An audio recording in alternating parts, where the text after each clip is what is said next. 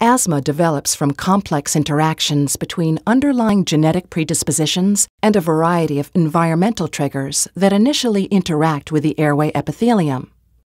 The environmental stimuli that trigger asthma may be of allergic etiology, such as pollen, dust mites, or animal dander, or of non-allergic etiology, such as smoke, chemicals, or cold air. In asthma, the airway epithelium is structurally and functionally abnormal and more susceptible to these inhaled stimuli. When challenged by inhaled stimuli, the bronchial epithelium releases cytokines such as interleukin-25, interleukin-33, and thymic stromal lymphopoietin.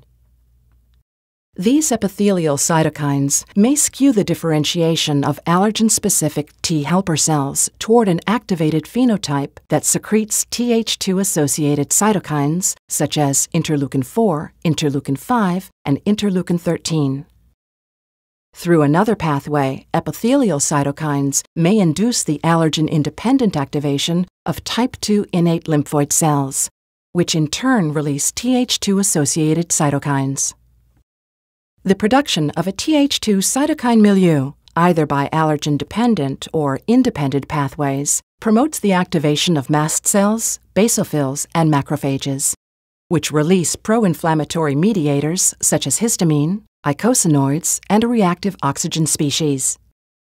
This results in mucus hypersecretion, airway smooth muscle cell contraction, and edema, all of which narrow the airways.